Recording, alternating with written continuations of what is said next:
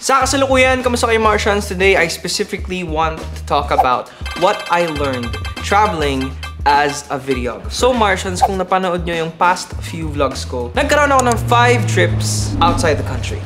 From Singapore to Thailand to Japan to Tokyo to Kyoto and then Tokyo again. So ano nga ba ang napansin ko at natutunan ko traveling as a run and gun videographer? So the first thing I learned is to do your research. What's important is to know ano yung pupuntahan yung destination sa isang specific cut. Like let's say sa Singapore, I did my research na ang mapupuntahan mo specifically is yung common places like the Merlion, Marina Bay Sands, yung Avatarish something na parang mga puno-puno. Sa Thailand naman, napuntahan ko yung mga temple na hindi ko alam yung tawag, pero nandun yung Golden Buddha na nakahiga, na sinasabi nilang swerte daw pag napuntahan mo yun in your life. What I also did was, sumakay kami ng bangka para i-tour yung mga temples na madadaanan across sa isang lake. If you have the time to research yung lugar na pupuntahan nyo, malaking advantage siya for you. Dahil alam mo na agad yung kukuhanan mo, or in the best possible way, alam mo na yung shots na gusto mo. Second advice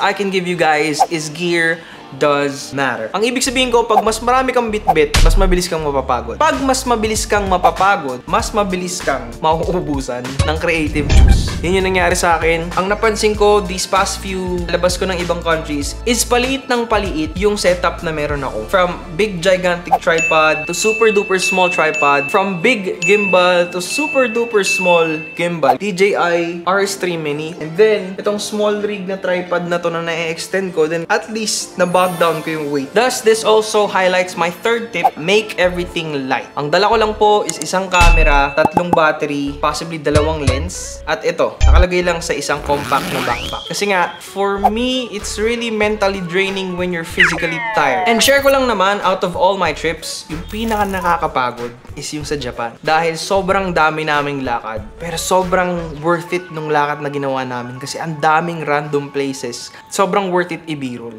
Which connects us to the 4th tip rather, which is be mindful of your shots. Or let's rephrase that, make every shot count.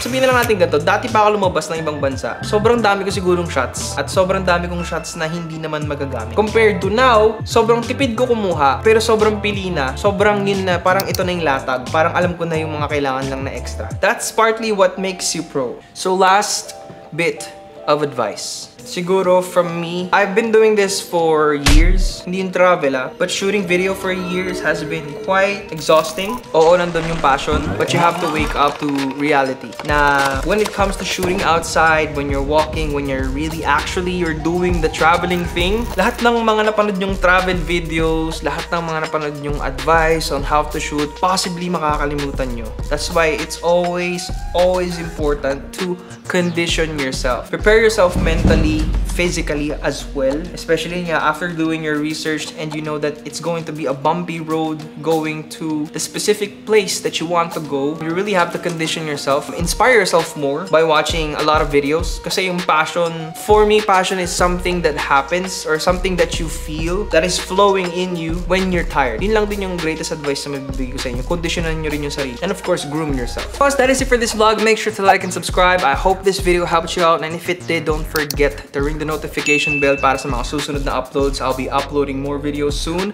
And yeah, I hope to see you guys on the next video. Peace out.